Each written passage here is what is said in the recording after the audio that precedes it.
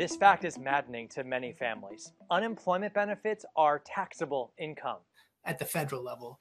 In California, California doesn't tax unemployment benefits on your state return, so that's good news, yeah. But on your federal return, they're taxable. Here's how to report unemployment income on your federal tax forms. First, you should receive this, a 1099-G form by mail.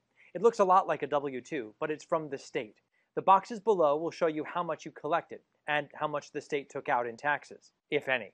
You might be able to access your 1099-G online. Warning, the state says if you see a $0 amount on your online form, your form has not yet been processed. Check back later for updates. Once you have real numbers, you'll have to feed them into your return.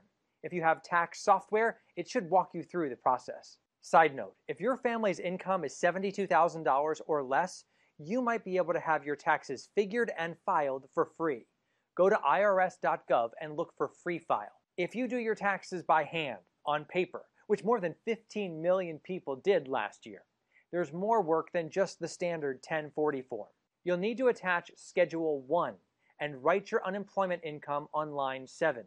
Then, if the state deducted federal tax for you, that amount goes on the main 1040 form, line 25B. You could end up owing a little bit when you file your return. More often, though, it just reduces your refund a little bit. If the state didn't take out any federal tax and you're still collecting unemployment benefits, you can change that for this year. If you're frustrated that the IRS considers unemployment benefits taxable income, don't get upset with the tax man.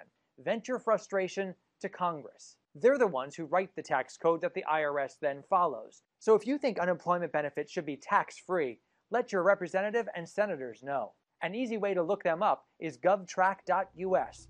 There's a search bar on the homepage.